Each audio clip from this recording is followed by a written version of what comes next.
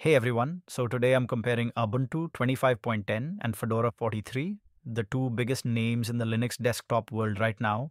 So, yeah, which one should you install? Well, if you want something that just works out of the box with super easy driver setup and a massive beginner-friendly ecosystem, go with Ubuntu. But if you prefer a cleaner, faster GNOME experience, newer tech, Flatpak first apps, and stronger built-in security, then Fedora is definitely for you. Boot shipped GNOME with Wayland by default, but Fedora usually gets the newest features first.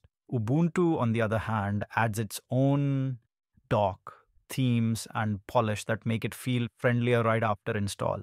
When it comes to software, Ubuntu uses apt and snaps, while Fedora sticks to DNF and RPM with first-class Flatpak support, plus COPR and DistroBox for developers.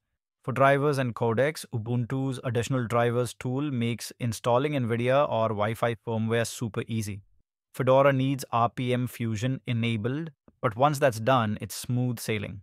Security-wise, Fedora runs SELinux, enforcing by default for stricter control, while Ubuntu uses AppArmor for simpler management. Performance-wise, Fedora ships newer kernels and Mesa updates faster, while Ubuntu 25.10 focuses on balance and short-term stability.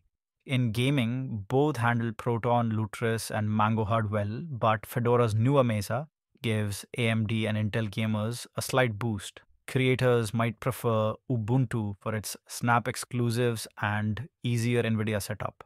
The main annoyances? Ubuntu's Snap apps can start a bit slow, and Fedora needs extra steps for codecs and third-party apps.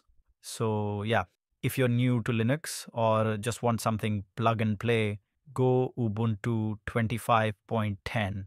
If you're a developer, GNOME purist, or love bleeding edge updates, Fedora 43 is your jam.